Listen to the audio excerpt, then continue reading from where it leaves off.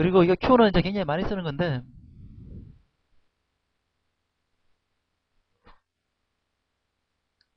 이게 이제 스레드 프레스도 이제 쓰게 되는데, 블락킹 Q라 해서, Q라는 거야, 뭐,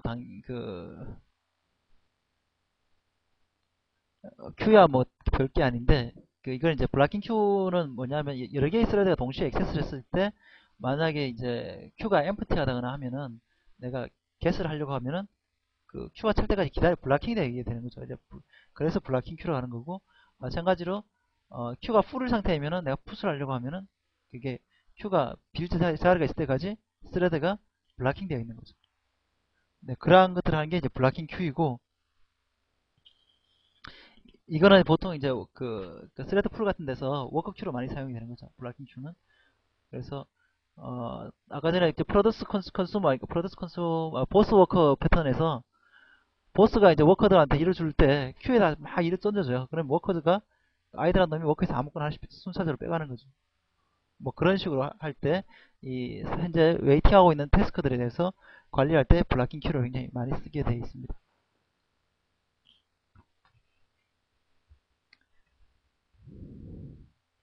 덱은 뭐냐면은 아까 DQ라고 할 수 있는데 그 더블 엔디드 큐예요. 더블 엔디드 큐.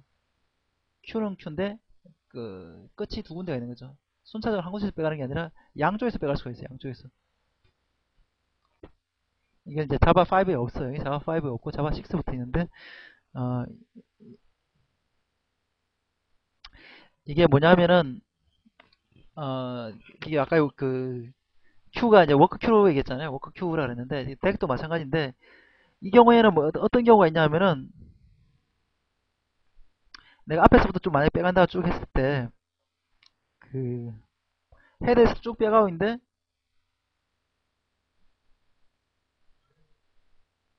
어,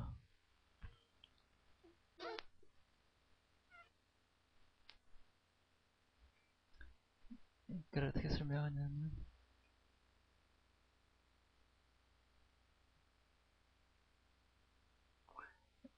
그러니까 이게 워크 스틸링 패턴이라고 이제 보통 얘기하는 건데 내가 쭉 일을 하고 있어요. 이렇게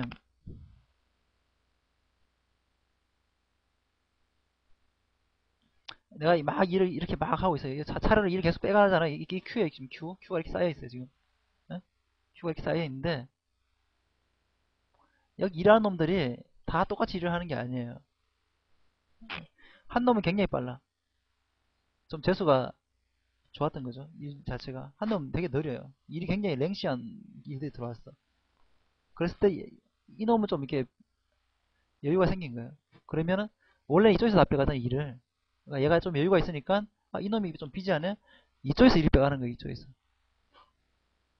더블 엔디드 큐이기 때문에 이게 가능한 거죠. 이렇게 이걸 가지고 워크 스틸링이라고 해요. 좀 더 효율을 하기 위해서 실제 로드가 다 다를 수가 있기 때문에 각각의 큐 간에 여러 개의 큐가 존재를 하고 어, 한쪽 큐가 잘 안 빠지는 경우에 다른 쪽에서 다쪽 스레드에서 이걸 빼갈 수 있도록 이렇게 만들어주는 것들을 가지고 워크 스틸링이라고 그러고 이때 사용되는 어, 자료 구조가 덱이라는 거죠. 그리고 컨커런트 해시 맵하고 카피 온 라이트 레이 리스트 같은 경우는 그 컨커런트 모디피케이션 유신이 발생 안 합니다. 그게 큰 차이점이에요. 아까 전에 카피 온 라이트 레이 리스트는 발생할 리가 없잖아요. 카피해주니까.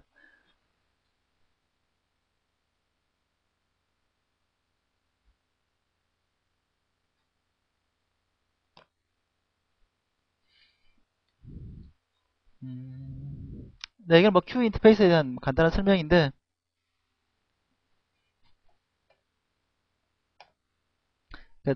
그 자바 5에 추가되기 때문에 이게 뭐 굳이 뭐 설명을 하고 있는 건데 역시 컬렉션을 상속받고 있고요.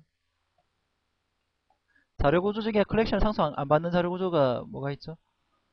맵이 잘 뭐 컬렉션을 상속 안 받죠. 맵은 그게 아니니까 뭐 그 키밸류 방식이니까 컬렉션은 아니고 하지만 어쨌든 다른 뭐 리스트라든가 셋이라든가 큐는 이제 다 컬렉션 구조로 되어 있고 어 제공하는 것들이 좀 이렇게 특이하게 볼 수 있는 것들이 뭐냐면은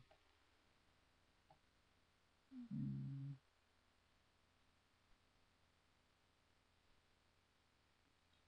여기 보면은 그 픽이 있죠, 픽.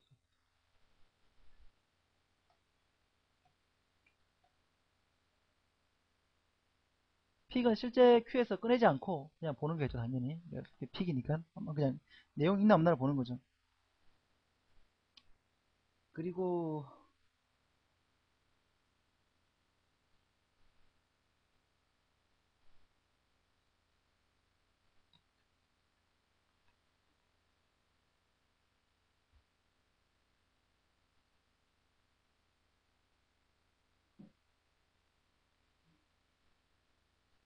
우선에 뭐 하나가 헷갈리는 게 있었는데,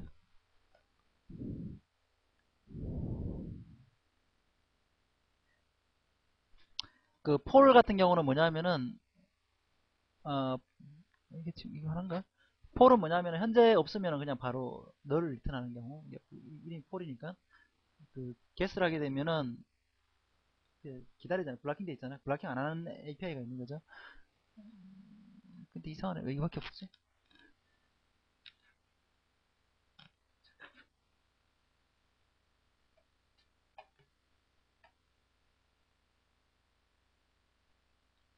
기본적으로 컬렉션 인터페이스를 상수하기 때문에 애드 리무브라든가 이런 것들은 똑같은 것들 다 있으니까 이게 별도로 이제 언급을 안 하고 있는 건데, 그리고 저기 뭐냐면은 오퍼가 있는데, 오퍼는 이제 풋하고 비슷한 건데,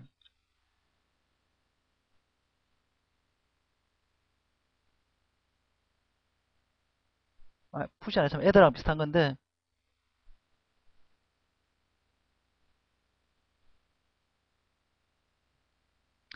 이거 오퍼가 큰 차, 그 애드랑 차이점은, 애드는 만약에 그 캐파가 넘어가게 되면은 애드는 이제 익셉션이 발생하는데, 오퍼 같은 경우는 그 뭐죠? 익셉션이 발생하는 게 아니라 리턴 값을 따라줄 수 있으니까, 그러니까 얘가 컬렉션 인터페이스 상속받았기 때문에 기존의 구조는 애드를 하게 되면 보이드잖아요. 보이드라서 얘가 뭐 성공했는지 실패했는지 알 수 없는데, 얘는 불린이잖아요. 애들은 똑같은 건데 얘는 불린이라서 만약에 캐파 꽉 차버려가지고 그 캐패시티가 차버리면 더 이상 추가를 못 하잖아요. 그런 경우에는 그냥 우리가 그 폴스로 하게 되는 거죠. 애들 하게 되면 런타임 섹션이 발생하죠. 응? 그러네.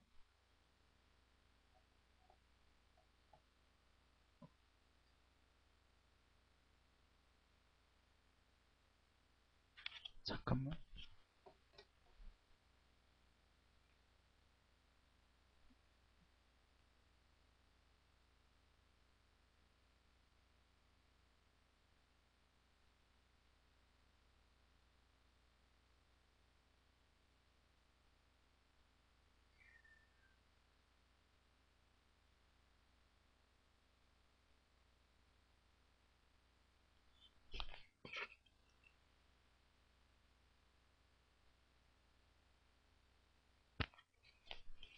음,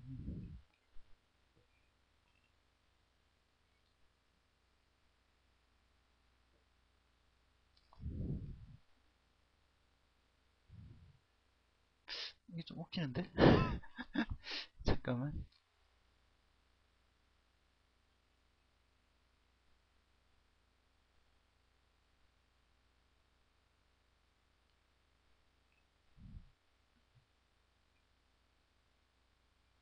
음, 불린인데 컬렉션의 그 컨트랙트가 폴스를 못 던지게 돼 있네. 그래서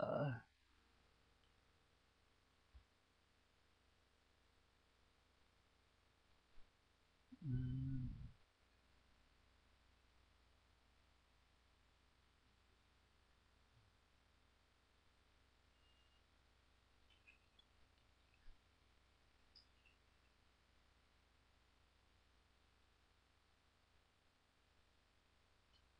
아, 그러니까 컬렉션이 언제 폴스를 던지자 하면은 여기 보면 나오는데, 이제 컬렉션에 애드라는 개념은 내가 만약에 A라는 걸 추가를 했으면 A가 이미 있으면은 false를 던질 수 있는데, 어쨌든 간에 그 결과로 그 컬렉션은 반드시 그 A를 갖고 있어야 된다는 거죠. 예? 그런데 아까 전에 같이 이제 퀘페스트가 찼을 때는 내가 이제 A를 쳤는데 퀘페스트가 열인데 10개 이미 다 차버렸어요. 그런데 그때 뭔가 에러를 false를 해야 되는데 그 결과로 근데 내가 A를 추가를 안 했으니까 이 애들한 시멘틱은 반드시 그 결과가 그 컬렉션이 항상 지정한 값을 가지고 있어야 되는 거거든. true든 false든 간에.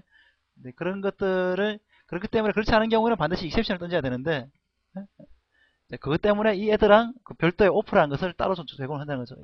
이 애들랑 시멘트를 유지하면서 별도의 그러한 경우에는 그 false return 해가지고 false 체크를 해가지고 얘가 안 들어갔구나 하는 걸 알 수 있도록 그 지원을 하도록 되어 있는.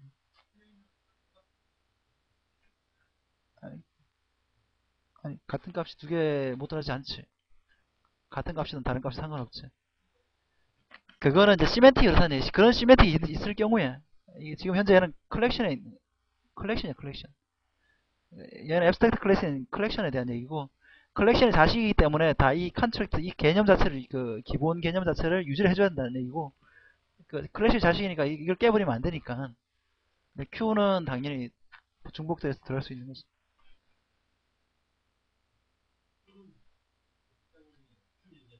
음, 음, 음, 음. 블락킹 Q에 음, 음. 그 그러니까 이게 캐패시티랑 그거랑 좀 다른데 잠깐만.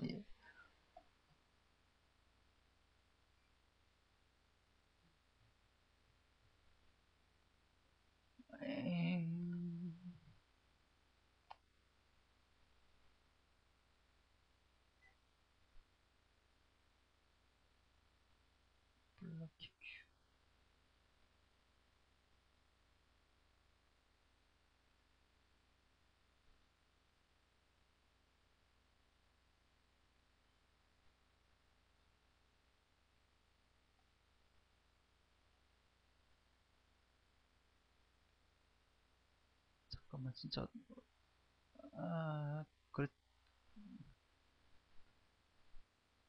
그러네. 그 풋을 써야 되네. 애들은 바로 리턴되나 보네.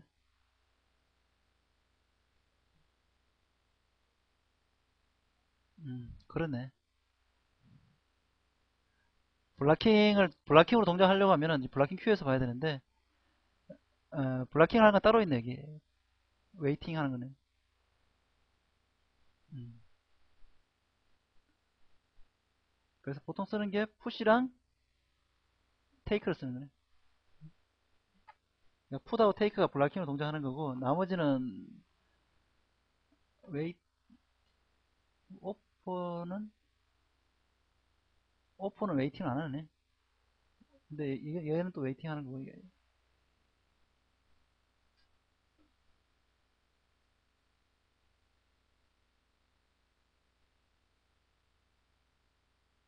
음, 조금 이상하긴 한데 얘는 웨이팅하고 얘는 웨이팅 안 하는데 음, 어쨌든 풋을 써야 될 것 같고 웨이팅을 하는 건 이제 무한히 웨이팅을 해야 되면은 풋을 써야 되고 오퍼는 아마 현재 그 다큐멘터리 봤을 때는 바로 실패하는 것 같고 근데 오퍼가 또 타임아웃을 주면은 또 웨이팅을 할 수 있는 거네. 그러니까 풋은 아마 이 웨이팅 그 지정한 시간 동안 웨이트 할 수 있는 옵션 없는 것 같고